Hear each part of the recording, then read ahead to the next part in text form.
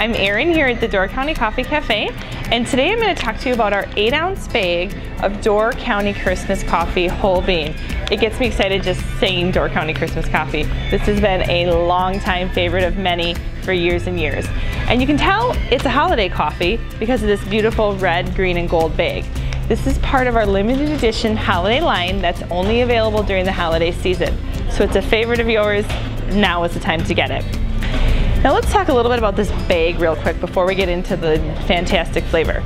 The 8-ounce bag is going to give you almost a week's worth of coffee. You're going to get about 5 to 7 pots out of each. And this is a whole bean bag full of beans.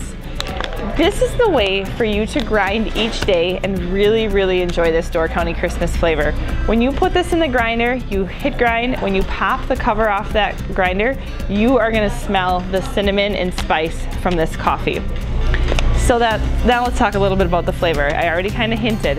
This is really that mix of cinnamon and spice that you think of at Christmas time. You think of the mulling spices, cinnamon sticks, gingerbread. This takes a lot of those different spices and infuses it into this Door County Christmas coffee. It says on the bag this is a true holiday tradition, and it absolutely is.